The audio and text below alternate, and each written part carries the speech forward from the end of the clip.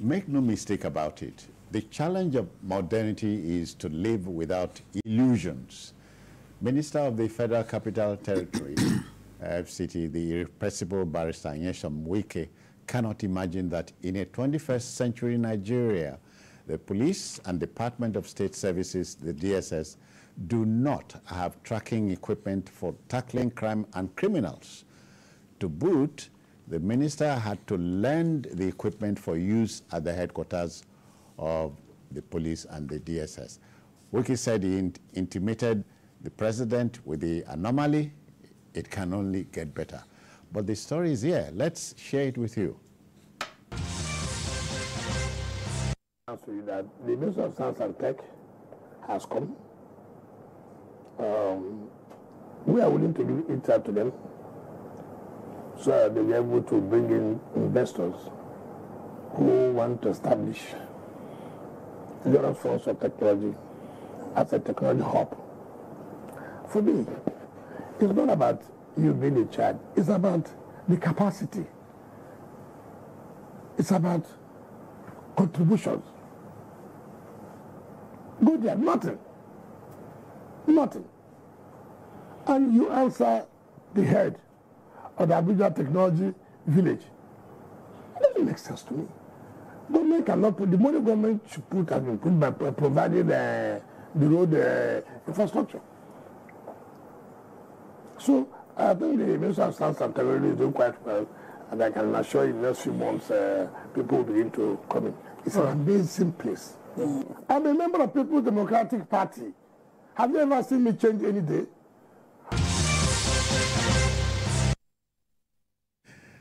Jide, did you hear that?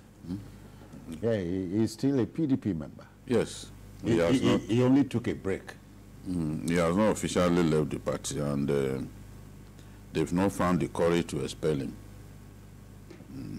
So he's still there. He's still there, flexing his muscles, and he's controlling the structures of the party in the state, and has found a way to also bring his Elements lawyer to him to control the structures of the APC in the same state.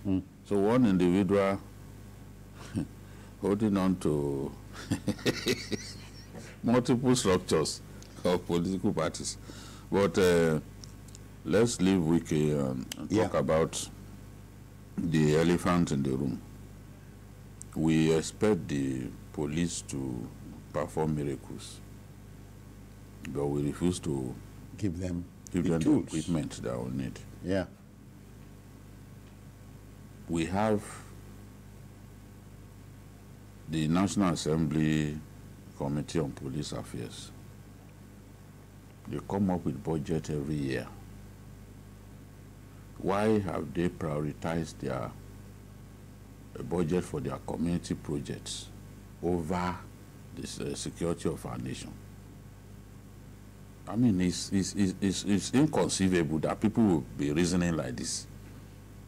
Do you know, because the story is shocking in itself. That's why it's shocking. You admit that, okay, as principal officer, this is what you get for constituency projects. Whether the money goes directly to your pocket or not, it's going to your constituency for projects in your constituency. When people see those projects, they are likely to let you come back. But if you are thinking about the greatest joy of the greatest number, that's utilitarianism, the principle of utilitarianism, then you should be thinking about equipping the police to the point that they can deal with these criminal elements harassing us. Do you know how many meetings we've had in Abuja over the fact that there is a spike in criminal activities in the federal capital?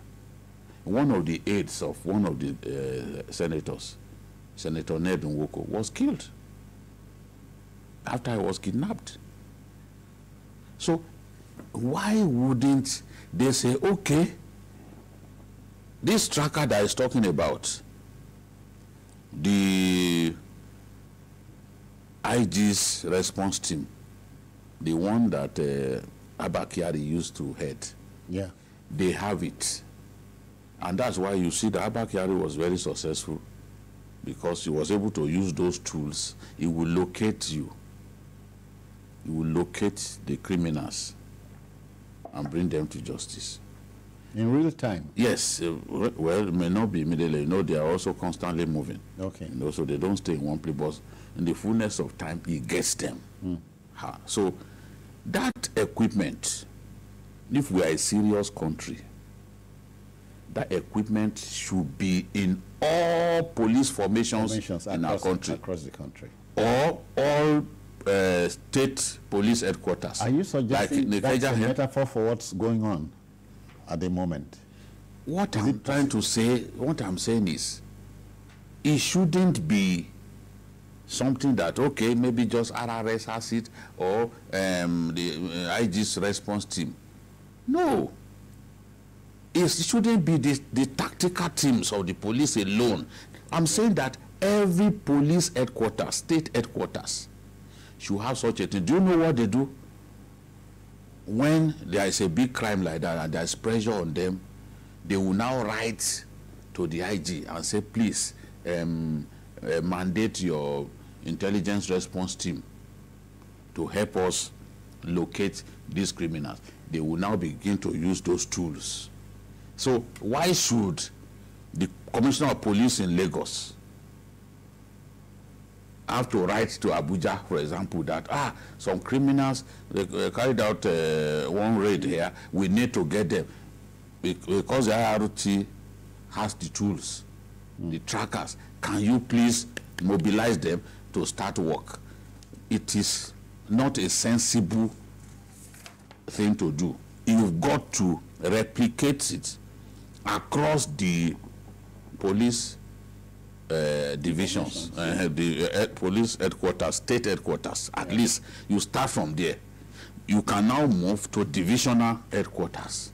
That is how we can have a police that is technologically driven. A truly mobile police. Yes, a police that is nimble technologically, and that police will achieve results. When they talk about America offering to help us in locating this boat, it's not as if American troops will come down here. They are not going to put boots on the ground. They are going to provide equipment that you need.